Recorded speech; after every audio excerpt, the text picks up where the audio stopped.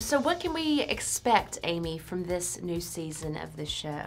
Can you give us some teases of what's to come? Well, you know, I think one of the things you see is me changing in just being with Matt and Karen. We get involved in a big fundraising event with an organization that means a lot to me. They got the bar out there. They got drinks out there. I am running the show. We'll do it my way. Because this has to go. That would be easier than moving the other wagon. No, this has to go. But it was all about, you know, getting divorced and stuff. Like, oh, I don't even want anything to do with Matt. Right. But then it's like, well, Amy, you built up this wall, but who's that wall keeping out? Is it you, or is it him? And he could care less. Chris has been a great help to bring that wall down and say, you know, he's still the father of my kids, still the grandfather of my kids. I should say, I get along with Matt and Karen.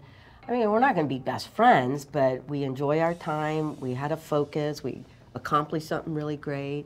And then, you know, you definitely see a relationship between a father and a son, you know, just like a lot of family relationships get.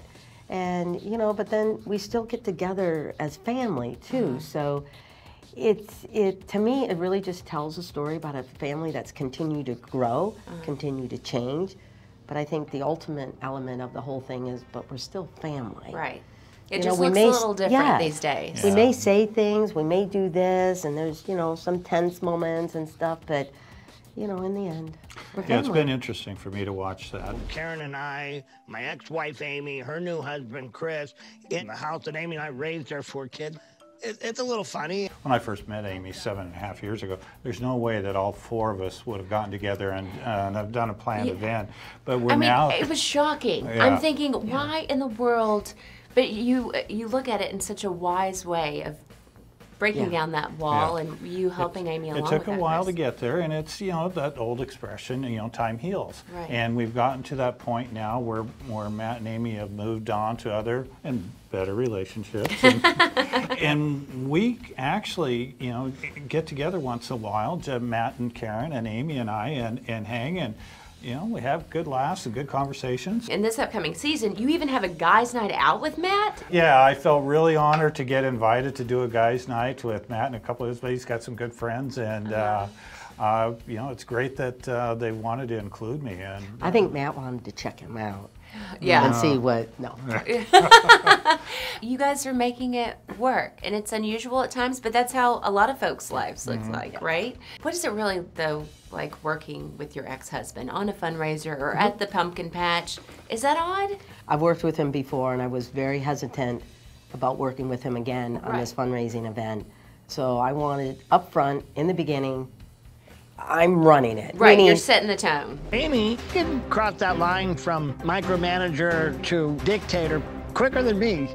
She gave the guys instructions. No, I did not. I didn't talk to nobody.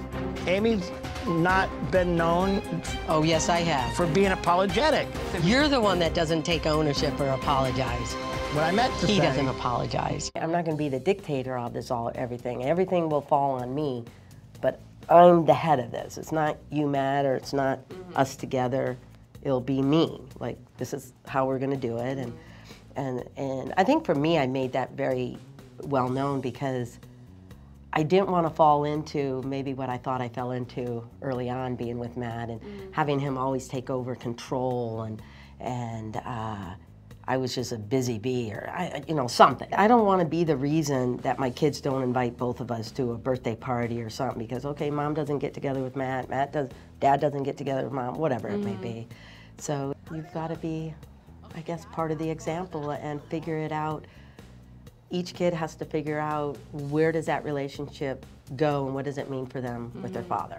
There was a great deal of contention over the farm, the house. What is the status of it today? What's the status of the home, the property? Has it been sold? The farmhouse definitely was a big contention within the family, especially with the 2 older boys. Right.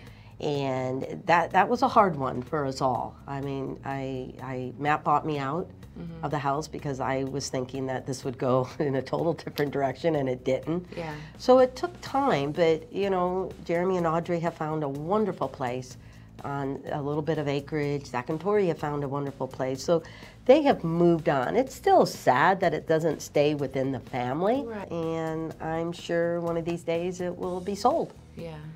That's just so sad. It is sad. And seeing you all walk through it with the new furniture in for the renters that'll come in. Seeing the house as a short rental, this doesn't connect with me at all. That was hard. I can only imagine. That was hard. Because that's where you would fix meals with the family. You'd feed the kids. You're doing homework. You're sending them off to school. So many memories in that home. It's almost like you got to shut your emotions and everything personal down. Like, this is neutral. This is like nothing. So this is just a house. Yeah. That chapter of your life is gone. You even going through it, you can't go there. I know. And look at this new chapter that you have. Yeah. I appreciated how you were in that situation too, Chris, because I thought you were kind of mediating. You were being sensitive to Amy's feelings at the time, and still wanting to kind of be there for Matt. And you know, he wanted to show off his new toys and stuff in the house, but I thought you handled yourself so nicely. Well, thank you. Yeah, it was obviously a lot easier for me to. Yes, because you don't have the emotional. Look for the the rational and logical solution or things when not having an emotional stake in the game. But I've been very pleased on how it's progressed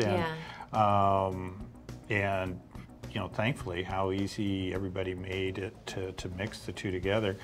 Unfortunately, I've witnessed some really nasty divorces where two couples ended up hating each other when they were done, and I'm so glad that we're not in that situation.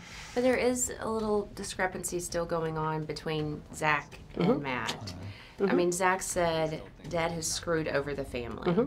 So how is their relationship today? Is there a relationship? Has there been resolution between the two of them? Whatever resolution there may be, that'll probably really be between Matt and Zach and how that develops and grows. We don't have plans for Karen to meet Josiah. Like, they still think they did nothing wrong. I mean, it's definitely forever change. It'll be different. Right. But no, they, like I said, Matt gets together, for a birthday party or something. I think Zach and the kids were just over visiting them for whatever reason. There'll be a process. Yeah, they're still working on it. Yeah. I'm sure probably proceeding with caution. And which to me is understandable, because regardless of how old your kids are, you should still consider yourself, you need to be still the parent. This isn't an adult to an adult. You're still the dad and he's still your son. You help him make it work. Yeah. And now he's got his own unit, him being Zach with Tori and the 3 kids. So, well, I hope things work out, I think they will. Yeah. I definitely think they will.